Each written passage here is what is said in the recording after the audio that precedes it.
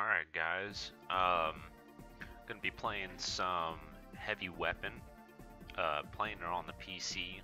I do not recommend this, and I'll get to that in just a second as to why.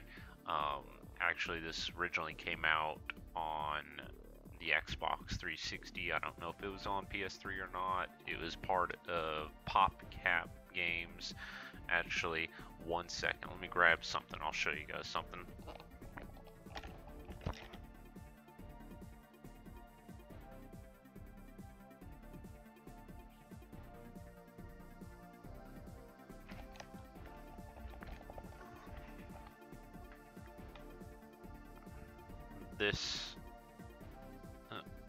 This is what you would have gotten. This is not the one that includes this game here, but this was volume, what was this? It was volume 1, so volume 2 would have included the game that we're about to play, which is Heavy Weapon, which I'd say is the my favorite one. This one includes Feeding Frenzy, Asteroid Pop, Zuma, and Bejeweled 2. If you're someone who likes games such as Bejeweled and Zuma, Asteroid Pop or Astro Pop is another. It's kind of like an Atari game, like Breakback, basically is what I'm thinking of. Feeding Frenzy's fun, but I've played a Flash version of Feeding Frenzy, and I've gotten my fill of games type kind of like that. They got a game out on Steam that's actually like Feeding Frenzy, a little more, but it's 3D, and Feeding Frenzy is, you know, it's fun. But anyway, you know, I discovered Heavy Weapon through, well, actually I got it as a demo, and I enjoyed it. Never got the full version, and I wanted to get that at some point for the 360. It's just a, you know, it's just a fun little arcade game, you know, something to play for, you know, 30 minutes or so. Anyway, I have it here on PC. I got it for free, and you know, just something I wanted to play for you know, a little bit. And you know, here we are at the main menu. You got a mission mode here, set out on multi-stage campaign to obliterate forces of tyranny. Basically, you're a tank. You get upgrades from an aircraft that comes across the sky. You can't shoot it down. It's basically like the only way. I mean, the game has you know, if you go into the help here, it tells you how to shoot, and it tells you about the airplane that flies along the sky there, and it drops you know, shield. It drops, you know, it gives you upgrades to your main weapon. It will also give you nukes and shield nukes. Also, there is like a super laser. You have to pick up 4 power-ups for that specifically, and you can't let it touch the ground either. So you have to make sure you position yourself while avoiding all the enemies to get that. Otherwise, if it hits the ground, you don't get the. And you have, like I said, you have to acquire 4 of those, and you get like a super laser that lasts for like 15 seconds or so. All of the enemies, or most of which of the enemies, are all like jets and other airplanes and stuff like that. Pretty much, they just drop down missiles, or I wouldn't say nukes, but like missiles mainly. There is actually one aircraft that like drops like a bomb that if it hits the ground will destroy you in one hit. Basically, it's just like a large explosion. If it hits the ground, you're dead. So you basically have to destroy that like atomic bomb or whatever it drops. I mean, it's a huge missile. I mean, the thing's huge. You just have to shoot it down before it hits the ground. So there's various enemy types, and they got most of what I said, missiles and stuff.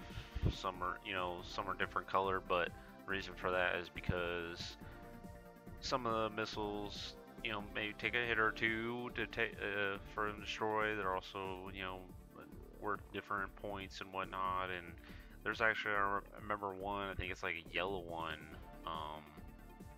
that when you if you shoot it down, it explodes into small like laser balls.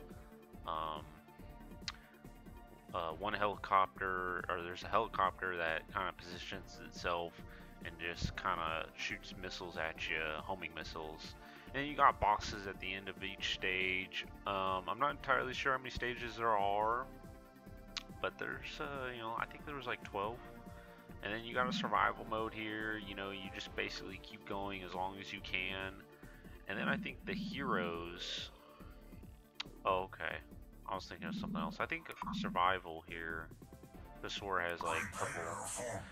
Well, we're gonna go ahead and get into it because this is actually the mode I wanted to show you or play, and I hope that the volume. It sounds pretty loud. I hope that you guys can hear me.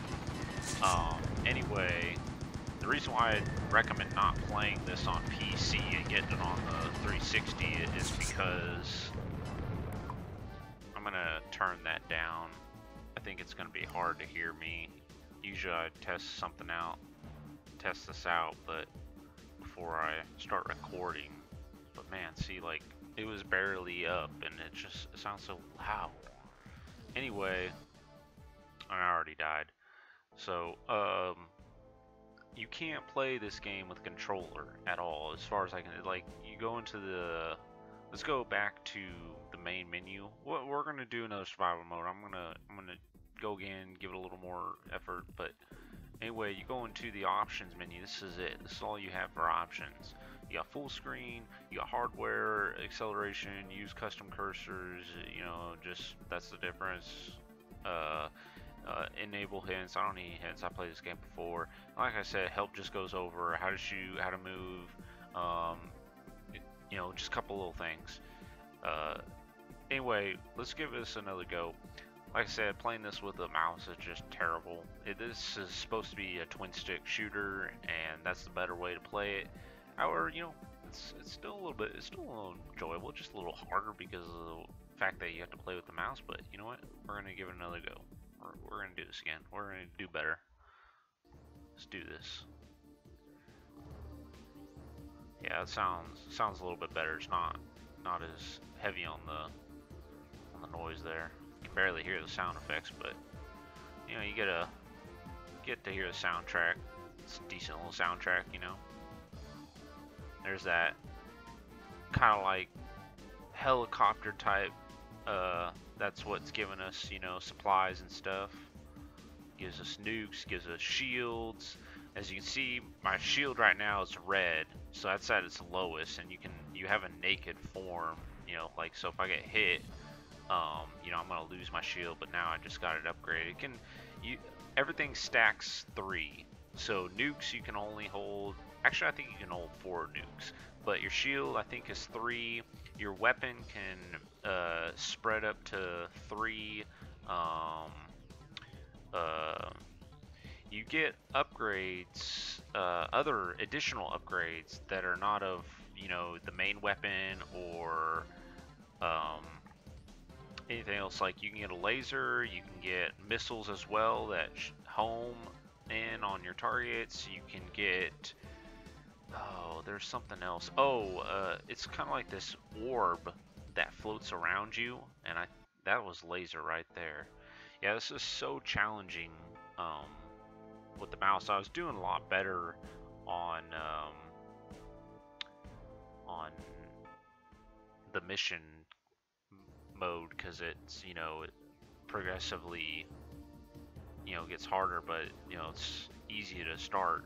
Survival mode's gonna throw more at you at first, but I mean, this is also like I mentioned, it's a little more tougher with the mouse here. I mean, the aiming is just not what you think it is. It's not like if I'm aiming directly at this, you see, I gotta stay with it, ahead of it, in order for it to hit. But, definitely, yeah, like I said, see, I've already lost that little tiny shield I had. I mean, missiles everywhere, and I only got one little shot going here. It's so hard. So hard. I just got the spread, but I just died. Let's try mission mode. Get a little more easier. Let's do a new game here. You guys can see how it starts, where it starts, and it's kind of cool. Gives you some enemy intel. It tells you what like the score value is and stuff like that. And this is, this is old school type arcade in the sense that, it's just all about trying to get a high amount of points. Points are in the very top left corner. Shows your lives next to that, which I got two lives plus the life I had, I'm using currently. Next to that is like the map. It shows you currently your position and then how much further till the end. And there's like a little arrow representation to show you. And that'll continue to move to show you, because you are moving, as you can see. I mean, the wheels are moving and everything like that. Also, wanted to mention that I got, my video camera capture going, because this game didn't want to go in full screen correctly. It was being really retarded. So I just decided to play this game in window mode, and since I was going to be playing in window mode and I can't adjust the window size, it just goes to a default, and as you can see, the options were abysmal. This game obviously just was not meant to be played on PC. A very crappy port, but what was I? Lost my train of thought. So I decided to do my video capture, just kind of fill some space as I'm recording here. Mission 1. See, this is pretty easy breezy. We're about done with mission 1. Just definitely a slow progression as far as difficulty. And survival mode's supposed to be, pretty tough, but it's even more tougher, obviously, playing with the mouse. But this boss is pretty simple. It's got 2 missile packs, whatever you want to call it. You just need to take one out and then go after the other. Shoot those missiles down because they do home in on you, and then just basically shoot right at them. See, pretty easy. And that was mission 1.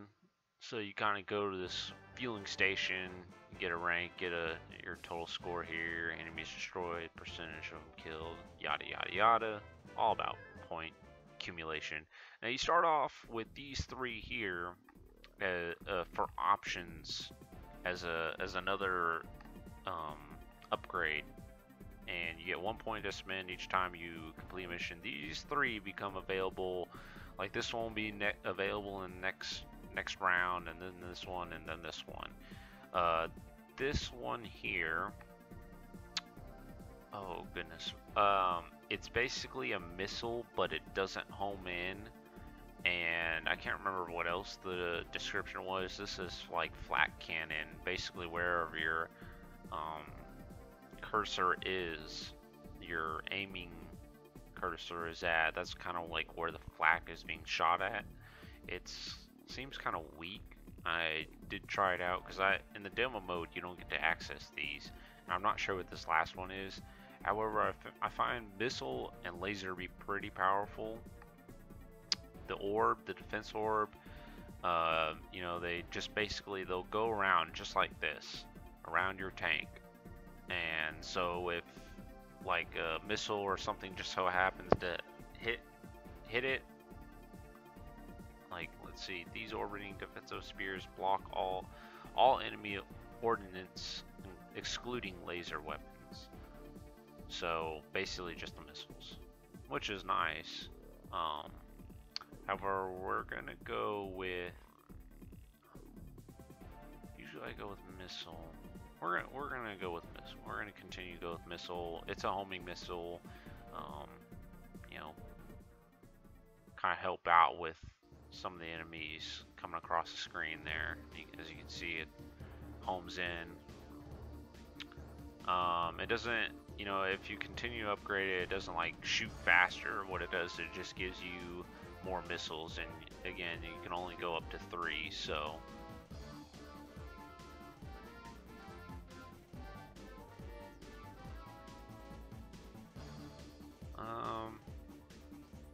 I haven't, fully beaten the game. I mean, I've beaten the demo version that I had. It's not an extremely hard game. I mean, kid could beat this game. It's not that hard. Just aim and shoot and avoid missiles. But, nonetheless, I like games like this. I like, arcade games. I got other arcade games on my PC here. I rely a lot on my PC for a lot of my gaming. Get emulators for old school console games, Nintendo, PlayStation, a lot of Nintendo for sure. So, a little bit of Sega in there, but I also have a Sega collection for my 360. Sonic's Ultimate Collection, I definitely recommend that. Sonic's Ultimate Collection for 360 is definitely a good buy. Of course, you can get that on the PS3 as well. Either console, doesn't matter. That's a good collection to get. You really get a good quality selection from that. Of course, you get all the Sonic games, otherwise it wouldn't be called Sonic's Ultimate Collection, but you get like Streets of Rage and Ultimate Beast and just a lot of beat 'em ups. Not a lot of fighters, just a lot of beat 'em ups and a couple shooters and stuff. But definitely a good one to pick up. I also recommend Midway Arcade Classics.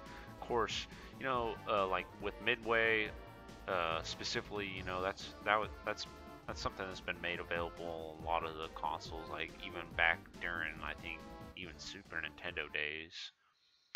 Definitely on the 64. I don't know if PlayStation got any, but I know the PS2 definitely got some, and then you go on to the GameCube, and I don't, original Xbox, I don't think had any.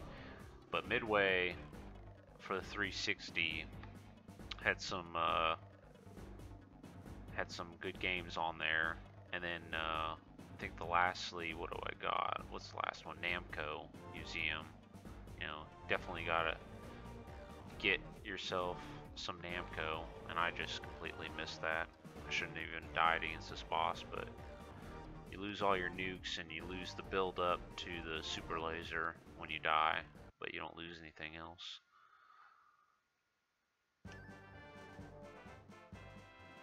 Level 2 down.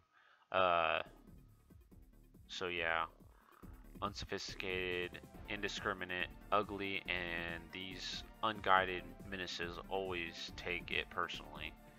I have not tested it. Why not test it? I tested Flag and I did not like it. So let's try this cruddy. We'll see how this missile works. This will be my first experience, and it just basically shoots wherever you're pointing your cursor at. So that's basically how that works. So it'll either hit or not. I'm sure it's good for bosses and stuff, or anything that takes a lot of hits, has more health, I should say.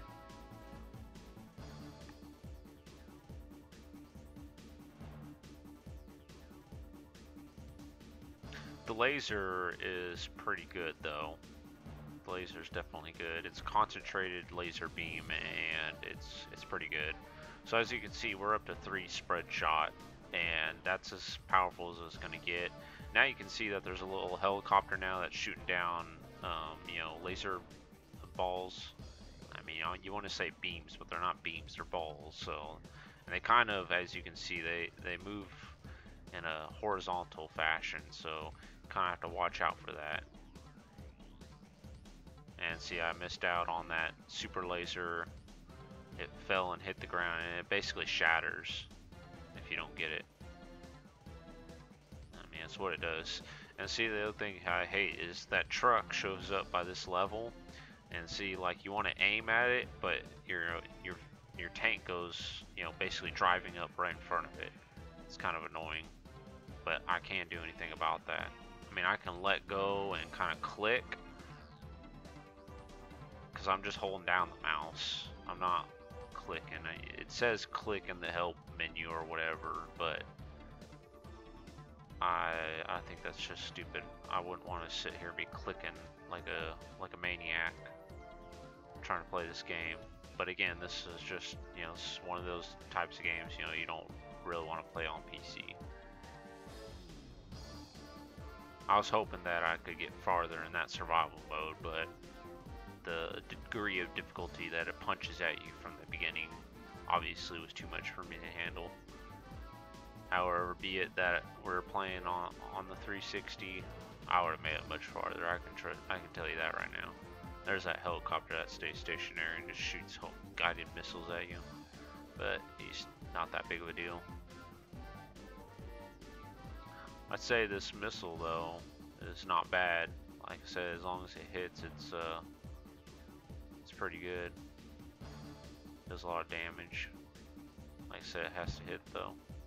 So I find it good for bosses and stuff, because bosses are big and easy to hit. Let's see, we're not in bad shape. We may have died in that last boss, but we already got 3 nukes, so we're in a good spot. Probably gonna have to use at least a nuke on this boss. And the difficulty about that last boss, that boat, just being that it's guided missile and it's a little hard to avoid. You know, I could have used a nuke just to be safe, but and what a nuke will help out is it will basically, you know, the screen basically goes white for a second, but anything that's coming down about to hit you or whatever cancels out. So it's really good in that respect. See, now we got the super laser all fully charged, and as you can see, it starts to drain down. It lasts for a few seconds, but it takes everything out really quickly. I just basically like to swing it back and forth. So they did you know, think of a few things when they made this game, so it's pretty cool.